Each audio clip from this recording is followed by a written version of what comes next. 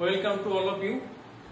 আজকের ক্লাসে আমরা আমাদের এক ছাত্রর প্রশ্ন দিয়ে শুরু করতে চাইছি। আমাদের একটি ছাত্র খুব সুন্দর প্রশ্ন করেছে।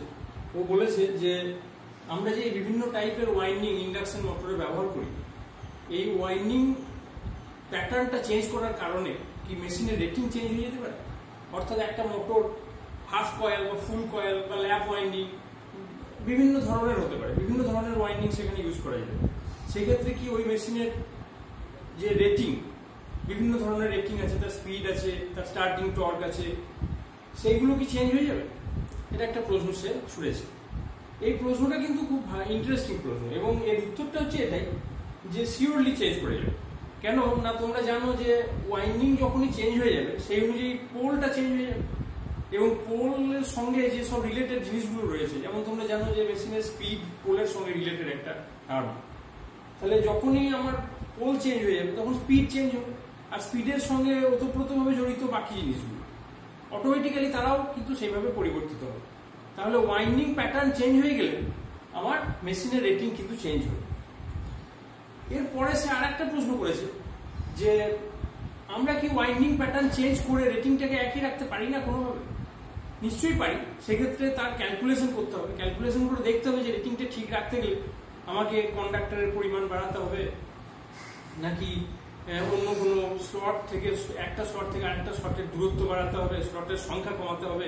কি করলে সেই প্যাটার্নটা একই থেকে যাবে, একই রেটিং আমরা পেতে পারবো, সেই জায়গাটা তো ক্যালকুলেশন ডিপেন্ডেন্ট। সেটা খুব সহজে এইভাবে বলে দেওয়া সম্ভব না, কিন্তু সেটা একটা মেশিনের ক্ষেত্রে করা কিন্তু খুব কঠিন, এটুকু আমি বলবো। কেন না, একটা মেশিন যখন ডিজাইন হয়ে যায় তখন কিন্তু একটা স্লট থেকে আরেকটা স্লটের দূরত্ব বাড়ানো আর সম্ভব হয় না। বা আমি যদি মনে করি যে সেখানে 18টা স্লটের জায়গায় আমি সেটাকে 24টা স্লট করে দেবো বা 24টার জায়গায় আমি 48টা করে দেবো, এটা কিন্তু সম্ভব হয় না। এই কারণে একটা মেশিনের রেটিং কি হবে সেই অনুযায়ী কিন্তু প্যাটার্নটাকে ঠিক করা হয় এবং সেটা ক্যালকুলেশনের মাধ্যমে ঠিক করা হয়। এমনি আর্বিট্রারিলি যা খুশি করে ঠিক করে দেওয়া কিন্তু যাবে না। তার মানে মেশিন ডিজাইনের একটা অংশ আছে যেখানে ক্যালকুলেশন খুব গুরুত্বপূর্ণ। এই জায়গাটা আমি তোমাদের বলতে চাইছি। এরপরে আমি আজকের ক্লাসে আসছি। আগের দিন আমরা যেখানে শেষ করেছিলাম আজকে আমরা সেখান থেকে শুরু করতে চাইছি। আমরা রোটর কনস্ট্রাকশনটা স্টার্ট করেছিলাম এবং রোটর কোর এই পোর্শনটা আমরা পড়ছিলাম। আমরা যখন স্টেটর কোর পড়েছিলাম তখন তোমাদের আমি বলেছিলাম যে স্টেটর কোরটাকে যদি ঠান্ডা রাখতে হয়, কুলিং করতে হয়, তাহলে স্টেটর কোরের মাঝে মাঝে কিছু ভেন্টিলেটিং ডাক্ট আমরা ব্যবহার করি। সেই ভেন্টিলেটিং ডাক্টটা একদম এ প্রান্ত থেকে ও প্রান্ত পর্যন্ত বিস্তৃত থাকে এবং যার মধ্যে দিয়ে আমরা বাতাস পাস করিয়ে ভেতরের যে ট্র্যাপড হিট সেইটাকে আমরা রিলিজ করার ব্যবস্থা করি। সিমিলারলি একই রকম ভাবে এই রোটর কোর যেটা, সেখানেও কিন্তু এই ধরনের ভেন্টিলেটিং ডাক্ট আমরা রাখতে পারি। যদিও এই ভেন্টিলেটিং ডাক্টের সংখ্যাটা স্টেটর কোরের সঙ্গে মোটামুটি ভাবে একই, যদিও এর ডায়ামিটারটা তুমি দেখছো একটু কম, এর বেশি, তাহলেও আমরা দেখে থাকি মোটামুটি ভাবে যে এখানে স্টেটর যেখানে ভেন্টিলেটিং ডাক্ট আছে স্টেটর কোরে, রোটরেও প্রায় অলমোস্ট সেম পজিশনেই ভেন্টিলেটিং ডাক্ট রাখা হয় এবং রোটর মধ্যে যে হিটটা তৈরি হয় সেই রোটরের হিটটাকেও বাইরে রিলিজ করা, এটাও কিন্তু একটা প্রয়োজনীয় দিক। কারণ রোটরের সঙ্গে সরাসরি স্টেটরের কিন্তু কোনো টাচ নেই, যার ফলে রোটরের হিটকে কোনোভাবেই স্টেটর কিন্তু টেক আপ করতে পারবে না, যার ফলে রোটরের হিটকে রোটরকেই বাইরে বার করে দেওয়ার ব্যবস্থা রাখতে হবে। সেই জন্য রোটর বডিতেও আমরা ভেন্টিলেটিং ডাক্ট ব্যবহার করতে পারি এবং তার সংখ্যাটা মোটামুটি ভাবে স্টেটর করে যে ভেন্টিলেটিং ডাক্টের সংখ্যা তার সঙ্গে প্রায় সমান হয়। এবং রোটরের একদম লাস্ট এন্ডে যেখানে রোটরটা শেষ হচ্ছে সেই জায়গাতে আমরা কিছু ব্লেড লাগিয়ে দিই ফ্যানের মতো, যাতে ওই হিটটা কুইক ডিসিপেশন হতে পারে। এটা তোমরা একটা প্র্যাকটিক্যাল মোটর যদি দেখো তাহলে সেখানে তোমরা দেখতে পাবে। কিন্তু একটা জিনিস এখানে তোমাদের জানতে হবে যে এখানে নাম্বার অফ স্লট কতগুলো থাকে, সেটা কি স্টেটর কোরের সঙ্গে সেম? অর্থাৎ স্টেটর কোরে যে ইনার পেরিফেরিতে যতগুলো স্লট থাকে, রোটর কোরের আউটার পেরিফেরিতেও কি ততগুলোই স্লট থাকবে? না, অবশ্যই তা নয়। জেনারেলি রোটর কোরে আমরা স্লটের সংখ্যা স্টেটরের তুলনায় কম করি এবং এটা খেয়াল রাখি যে তারা যেন পরস্পরের ইন্টিগ্রাল মাল্টিপল না হয়। এই ইন্টিগ্রাল মাল্টিপল বলতে আমরা কি মিন করছি? ইন্টিগ্রাল মাল্টিপল বলতে মিন করছি যে এর যত সংখ্যক স্লট তার পূর্ণ সংখ্যার গুণিতক যেন স্টেটর স্লটটা না হয়। অর্থাৎ আমরা যদি এখানে ধরা যায় 6টা স্লট ব্যবহার করি, তাহলে এখানে যদি আমি 12টা স্লট ব্যবহার করি তাহলে কি হলো, একদম পূর্ণ সংখ্যার গুণিতক হলো, 2 দিয়ে গুণ করলে 12টা পাওয়া গেল। জেনারেলি এইরকম আমরা করি না। এরকম করলে অসুবিধাটা কি হয়, দেখা যায় যে স্টেটরের যে টিথ গুলো রয়েছে, তোমরা জানো যে স্লটের ঠিক পাশেই থাকে টিথ, এই স্টেটরের যে টিথ এবং রোটরের যে টিথ এরা মুখোমুখি চলে আসে। মানে ডিজাইনটা যদি দেখা যায় যে একদম ইন্টিগ্রাল মাল্টিপল হয়ে গেছে, তাহলে স্টেটর টিথ আর রোটর টিথ একদম মুখোমুখি চলে আসে। এবং এই মুখোমুখি আসাটা কেন আমরা অ্যাভয়েড করতে চাই, তার কারণ হচ্ছে যে স্টেটরে যে পোলটা তৈরি হয়, যে মুহূর্তে ধরা যায় এখানে এন পোল তৈরি হলো, আবেশের নিয়ম অনুযায়ী এখানে কিন্তু এস পোল তৈরি হয়, মানে বিপরীত পোল তৈরি হয়। এটা হচ্ছে রোটর বডি, মানে আমরা যদি ধরো এরকম রোটর বডিটা, আমরা এই পোর্শনটাকে বলতে চাইছি রোটর, আর এই পোর্শনটাকে আমরা বলতে চাইছি স্টেটর। অর্থাৎ স্টেটরে যে পোলটা তৈরি হচ্ছে, রোটরে কিন্তু তার বিপরীত পোল তৈরি হচ্ছে। এবং তারা যদি মুখোমুখি থাকে অটোমেটিক্যালি সেখানে একটা কিন্তু অ্যাট্রাকশন হবে, একটা ম্যাগনেটিক পুল হবে। এই ম্যাগনেটিক পুলটাকে কাটিয়ে রোটরটাকে ঘুরতে হবে, যেটা কিন্তু ওর পক্ষে খুব কষ্টদায়ক হবে এবং তার সেটা করতে গেলে একটা লস হবে। এই ব্যাপারটাকে আমরা অ্যাভয়েড করতে চাই। এটাকে ইলেকট্রিক্যালের ভাষায় বলা হয় কগিং ইফেক্ট। এই টার্মটা তোমরা একটু মনে রাখবে। কগিং মানে হলো ম্যাগনেটিক লকিং। তার মানে দুটো সেপারেট ম্যাগনেটিক পোল তারা মুখোমুখি এসে একে অপরকে লক করে দিতে চাইছে এবং সেখানে আমার ফ্রি রোটেশনটা বাধাপ্রাপ্ত হচ্ছে।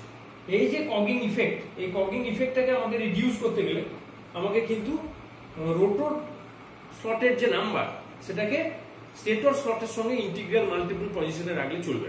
এটাকে একটু আলাদা আলাদা করে দেওয়া হয় যাতে পূর্ণ সংখ্যার গুণিতক তারা হতে না পারে। এই ব্যাপারটা কিন্তু তোমরা একটা ভালো করে মনে রাখবে, এটা একটা ডিজাইন ক্রাইটেরিয়া।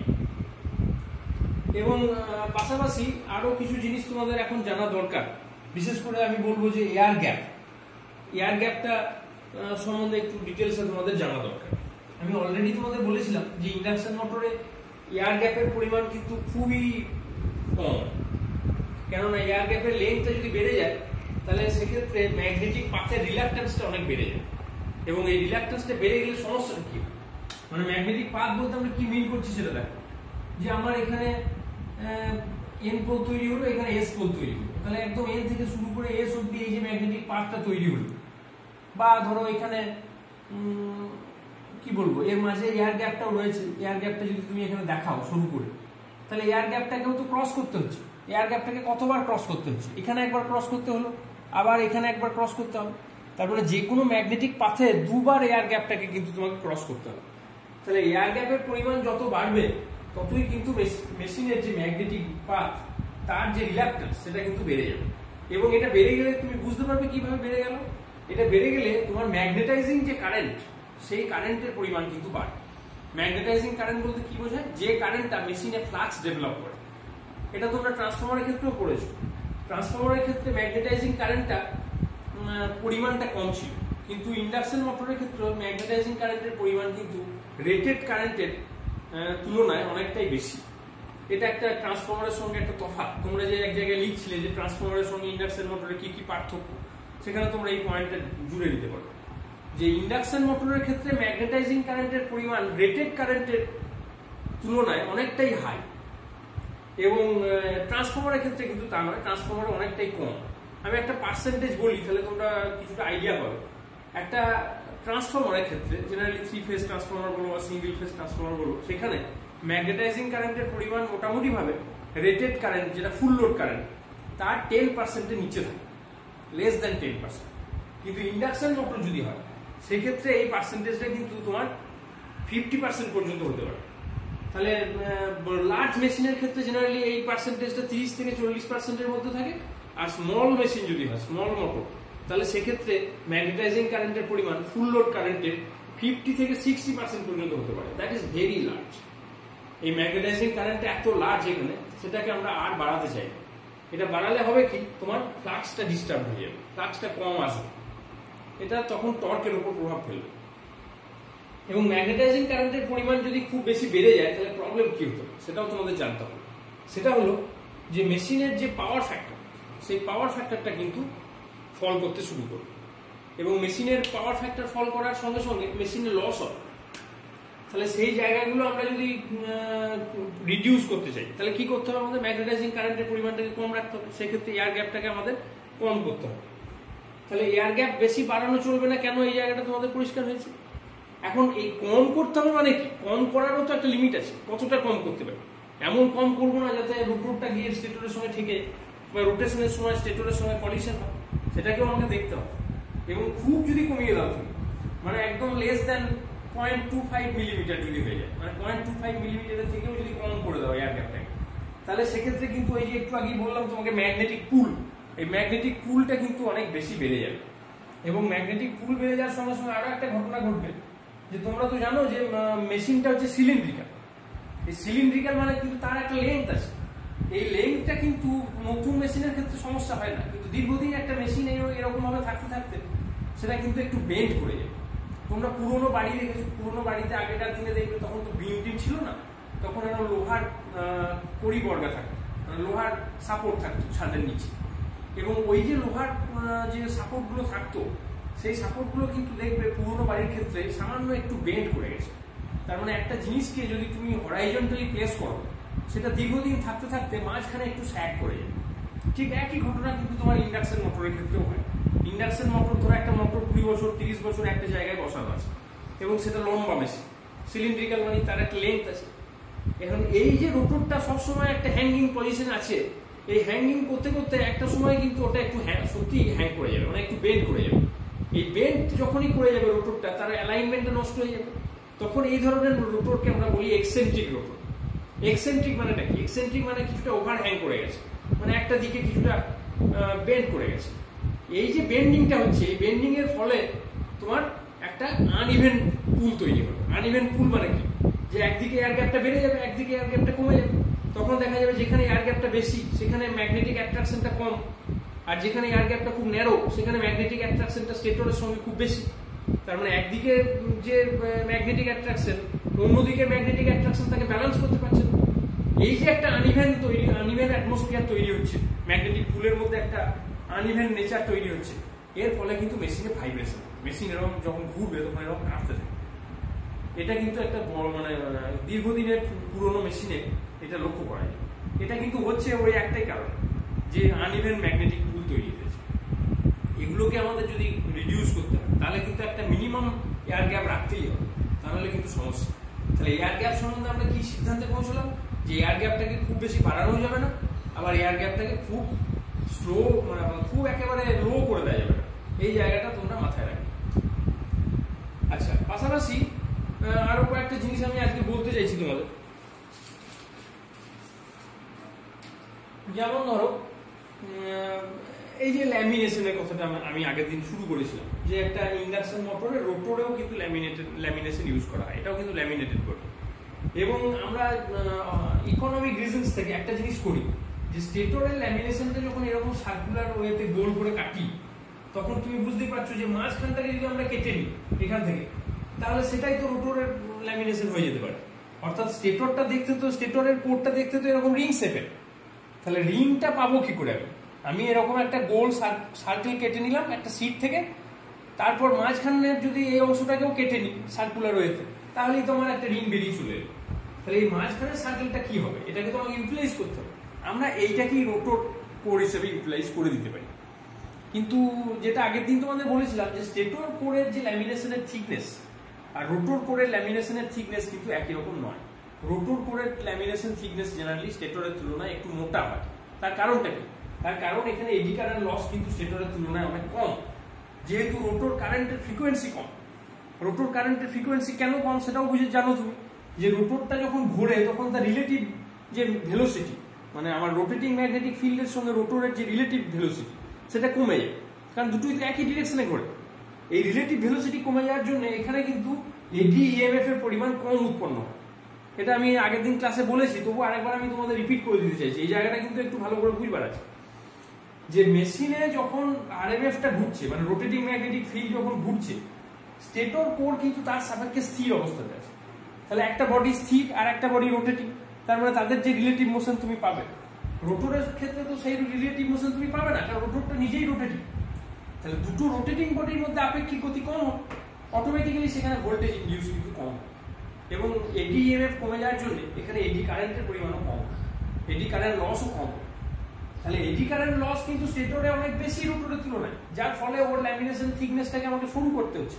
আর রোটরের ক্ষেত্রে কিন্তু এতটা নয়, রোটরের ক্ষেত্রে তুলনামূলকভাবে একটু মোটা রাখলেও আমার অসুবিধা নেই। এই জন্য আমরা কি করি, যে এখানে যে ল্যামিনেশন গুলো বেরোচ্ছে সরু সরু থিকনেস, সেইগুলোকে পর পর ধরা যায় 4টে থেকে 8টা ল্যামিনেশন একসঙ্গে আমরা ওয়েল্ডিং করে জুড়ে দিয়ে একটা রোটর ল্যামিনেশন তৈরি করি। এতে সুবিধাটা কি হয়, এতে রোটর ল্যামিনেশনটা যেমন একটু মোটাও হয়, পাশাপাশি দুটো ল্যামিনেশনের মধ্যে যে ইনসুলেশনটা লাগে সেই ইনসুলেশনের পরিমাণটা আমার কম লাগে। আমি যদি অনেক সরু সরু ল্যামিনেশন ইউজ করতাম তাহলে কি হতো, প্রত্যেকটা ল্যামিনেশনের মাঝখানে আমাকে ইনসুলেটর দিতে হতো, তার মানে ইনসুলেটরের খরচটা অনেক বেড়ে যেত। কিন্তু ল্যামিনেশন গুলো মোটা করলে কি সুবিধা হচ্ছে, যে আমার সেখানে ইনসুলেশনের খরচটা কিছুটা সেভ হয়ে যাচ্ছে। এই জায়গাটা তোমরা মাথায় রাখবে। তাহলে আমি আবার সংক্ষেপে একটু বলে নিই, যে স্টেটরে যে ল্যামিনেশন ইউজ করছি তার থিকনেস সরু, রোটরে যে ল্যামিনেশন ইউজ করছি তার থিকনেস কিন্তু তুলনামূলকভাবে একটু মোটা। তাহলে এই জায়গাটা তোমাদের পরিষ্কার হয়ে গেছে। এবার নেক্সট আমি আসছি, যে ধরো রোটর কত রকম টাইপের হয়। রোটর তোমরা দেখেছো যে রোটর জেনারেলি দু রকম টাইপের হয়, একটা হলো স্কুইরেল কেজ মোটর আর একটা হলো স্লিপ রিং মোটর। তো প্রথমে আমাদের স্কুইরেল কেজ স্ট্রাকচারটাতে আমরা আসার চেষ্টা করেছি, কারণ এটাই তো বেশিরভাগ ক্ষেত্রে ব্যবহৃত হয়। এই মোটরের যে ইউসেজ সেটা কিন্তু 90%, তার মানে মোট ইন্ডাকশন মোটরের 90%ই হলো স্কুইরেল কেজ মোটর, আর খুব অল্প পরিমাণ 10% মতো হলো স্লিপ রিং ইন্ডাকশন মোটর। তাহলে স্কুইরেল কেজ মোটরের ব্যবহার বেশি বলে আমাকে এর কনস্ট্রাকশনটাও কিন্তু খুব নিখুঁতভাবে জানতে হবে। এখন আমি একটা ছবি এখানে এঁকে রেখেছি, এটা স্কুইরেল কেজ মোটরের রোটরের যে রোটর কোর যেটা তার একটা স্ট্রাকচার। বুঝতেই পারছো এটা সিলিন্ড্রিক্যাল এবং এটা ল্যামিনেটেড। ল্যামিনেশন গুলো আমরা এখানে দেখাইনি, দেখে মনে হচ্ছে বোধহয় এটা একটা সলিড পিস, অ্যাকচুয়ালি তা নয়, এটা ল্যামিনেটেড বডি। এবং এর মাঝখান দিয়ে শ্যাফটটা গেছে, এবং লক্ষ্য করে দেখো এই রোটর কোরটা যখন সিলিন্ড্রিক্যাল বডিটা তৈরি হয়ে গেল, তখন এর উপরে আমাকে কিন্তু স্লট গুলোকে কাটতে হচ্ছে। এই যে স্লট গুলো আমরা কেটেছি, তুমি খুব ভালো করে খেয়াল করলে বুঝতে পারবে, এই স্লট গুলোর যে লেন্থটা, সেই লেন্থটা কিন্তু এই যে শ্যাফট তার সঙ্গে কিন্তু প্যারালাল নয়। মানে শ্যাফটটা যে লাইন বরাবর আছে, স্লট গুলো কিন্তু ঠিক সেই লাইন বরাবর নেই। স্লট গুলো একটু কি বলবো, একটু তেরছা করে ড্র করা হয়েছে। তার মানে এটা একটু বাঁকা, এর তুলনায় এটা একটু বাঁকা। তার মানে এটা পুরোপুরি প্যারালাল নয়। স্লট গুলো নিজেদের মধ্যে প্যারালাল, কিন্তু তারা কেউই শ্যাফটের সঙ্গে প্যারালাল নয়। তাহলে এটা কেন এরকম করলাম? এই ধরনের স্ট্রাকচারকে আমরা কি বলে থাকি? এই ধরনের স্লটকে আমরা বলে থাকি SKEW, স্কিউ। স্কিউ মানে তেরছা, স্কিউড। তাহলে স্কিউড স্লট, এই টার্মটা কিন্তু খুব ভালো করে তোমরা মনে রাখবে। তাহলে স্কিউ কথাটার অর্থ হচ্ছে তেরছা। তেরছা মানেটা কি, কার সঙ্গে তেরছা? এটা হলো রোটরের যে শ্যাফট আছে, সেই শ্যাফটের সঙ্গে তেরছা ভাবে আছে, অর্থাৎ তার সঙ্গে প্যারালাল অবস্থাতে নেই। কিন্তু স্লট গুলো নিজেদের মধ্যে কিন্তু তারা প্যারালালি রয়েছে। এখন এটা কেন করা হয়, এই স্কিউ করার মানে করে লাভটা কি হয়, এটা আমি তোমাদের একটু বলতে চাইছি।